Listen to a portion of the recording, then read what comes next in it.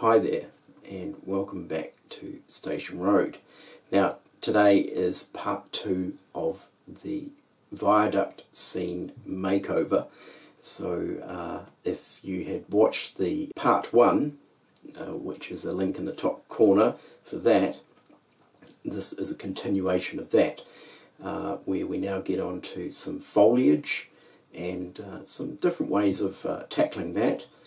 Some found materials and bought products, and we will see how it goes. So I guess without further ado, let's just crack into it.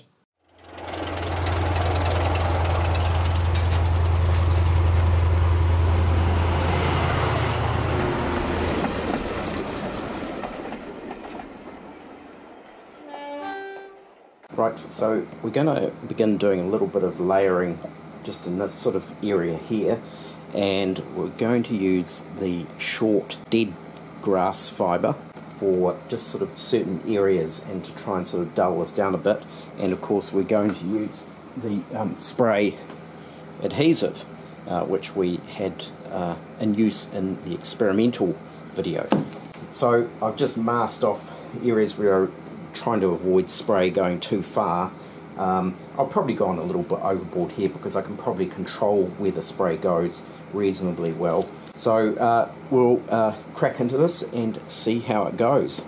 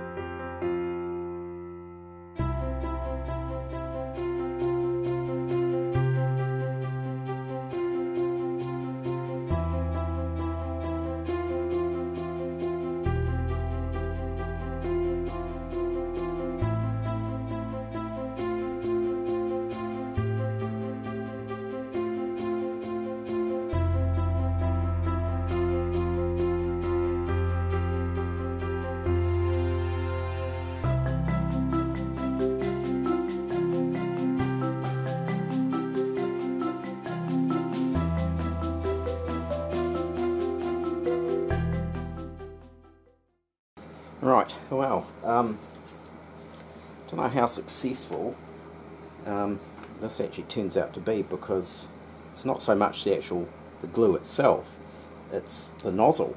It just splatters and spits and starts, so it's it doesn't come out nice and evenly. Clearly the nozzle is pretty useless, which is actually kind of annoying, really. The other option that I had, and it was only actually a backup option, because I wasn't too sure whether it would work or not, and I still don't know whether it's going to work. So once again, this is kind of like glue experiment 3.0. Now you're wondering what have I got in here. So what I've actually got in here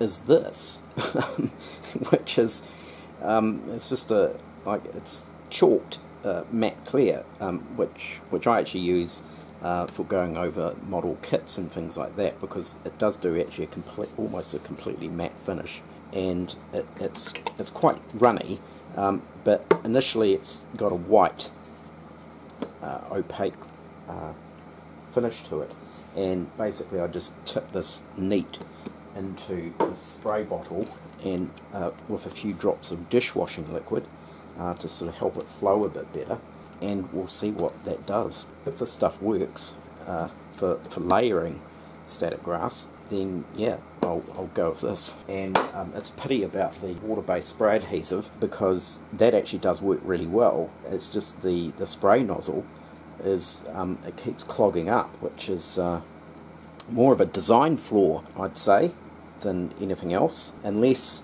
the only other reason it could be this. I am of course using this in the middle of winter here, and it's only just above 15 degrees in here at the moment in the garage.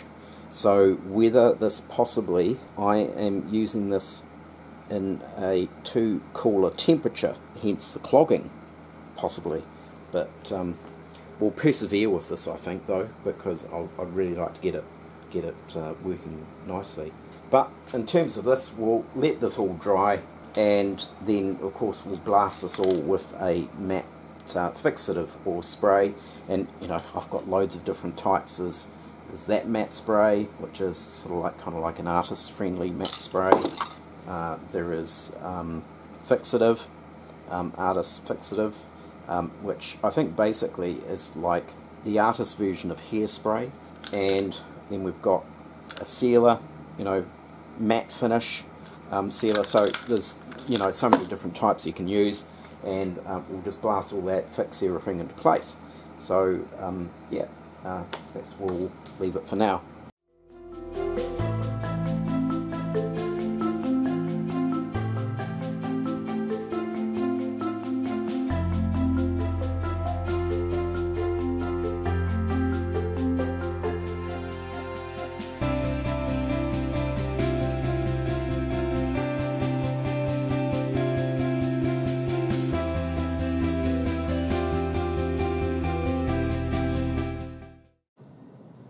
Right, okay, so you've just seen the matte spray fixative applied over the top, and that was after all the glue had dried, and then I just whizzed over it with a vacuum just to suck up any loose static grass.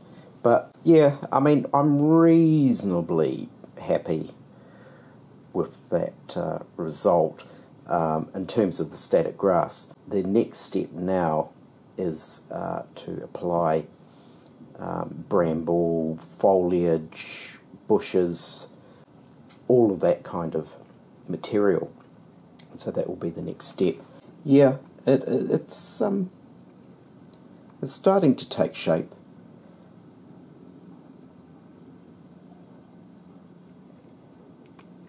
And I would have to say, just sort of recapping on the spray glue, that matte clear paint that I used, this material here, in a spray bottle, actually worked out quite well. So a few drops of dishwashing liquid in there with it, and yeah, that has actually kind of worked better actually than the water-based spray adhesive. So there you go.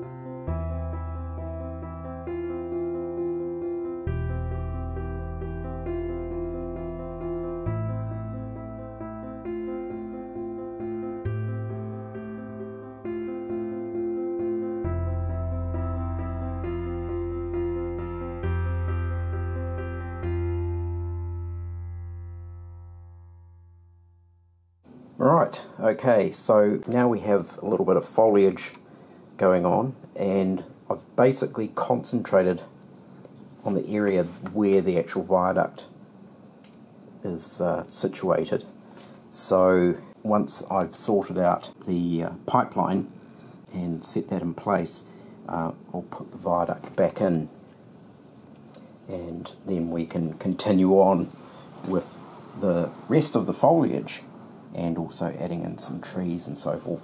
But yeah, I'm quite happy with that so far. I did want it to be very overgrown and very unkept, basically this sort of implying it is BR land, and they haven't really bothered to keep it in check. Right, okay, so we've now leapt ahead a reasonable amount. I didn't feel that we needed to video putting the viaduct back in and so forth. So yeah, as you can see, the viaduct is back in place, and I have continued with a little bit more foliage and trees and so forth. So yeah, I'm quite happy really with the overall outcome of this particular area, and the great thing is I can now lay the track back down and even begin doing some ballasting. So we now have some trees in place, which these were pre-made trees. I think I bought them second hand, and we've just got some kind of bramble type foliage, and if we come down here, we've got, once again, we've got quite sort of overgrown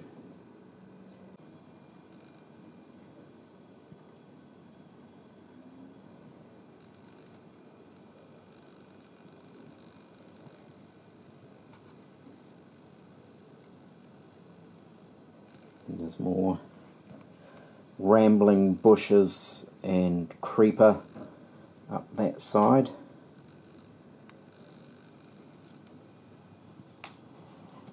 And here's the pipeline fixed into place, and I've added in a lattice girder underneath the road section of the pipeline, just because I sort of kind of felt that in real life you might not have just seen a pipe running across there. It might have had some kind of support. It's not based on anything in real life, but just for sort of a slightly more convincing pipeline, we've added in the girder underneath. So I am, you know, quite happy with the result, and once this is all dry, I'll then relay the track, and I could probably say that this scenic area is mostly 99% complete. Right, so there we go. One viaduct scene more or less completed. Now you're probably all wondering, what are all the materials that I actually used during the modelling process? And this is pretty much what I use. Now this is the foliage materials, the static grass. We all know pretty much what that looks like, but yeah, there are some rather kind of unique materials in here. First one here, a selection of fixatives and glues, and of course, as I mentioned, I actually found this matte clear to be quite a versatile liquid for spraying on, and even actually squirting on with a pipette to soak in through some of the foliage. So and just using it straight out of the tin worked quite well. We've got our matte spray fixative here as well. we had, of course, the spray glue, and this spray glue, although it was no good for the static grass, it works really well for applying foliage and so forth on top.